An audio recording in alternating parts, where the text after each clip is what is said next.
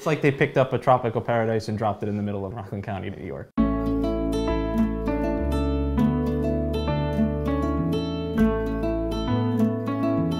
Parkside was built in 2011. We're nestled in between the Hudson River and Tor Mountain, which gives you a backdrop no matter which way you decide to take your walk.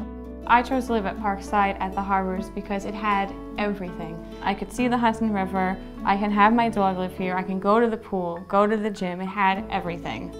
I chose it because she chose it. We have a fabulous clubhouse.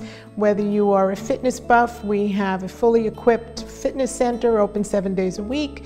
There is also stadium seating movie theater. We also have a social hall, there are concierge services, and of course our swimming pool opens from Memorial Day to Labor Day. My 6-year-old grandson thinks I live in a hotel. We have the cafe and the pool, and it's just beautiful. I love it. I think people choose to live here both for the beauty of the community, for the maintenance-free lifestyle. They're responsible for inside and outside of your apartment, and they do it well. That was one of the saving graces of wanting to be here.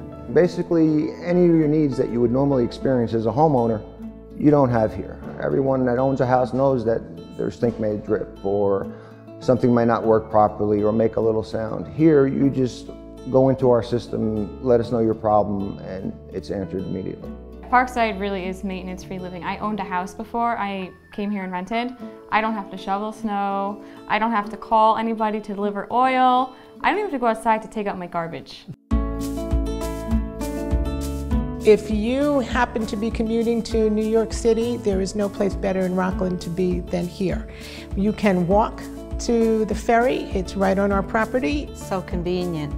The ferry takes you right to the train. You walk up a flight of stairs. The train takes you right to Grand Central. You have a pretty good range of ages of people here. And it's not strictly for kids or for senior citizens either. It's a pretty good mix. Our streets and our community are more like walking through a village than they are an apartment building. We have a close sense of community. Many of our residents are so happy to be here that they refer their friends and family. We've had business meetings here with my coworkers before, and they all come and they all want to live here now.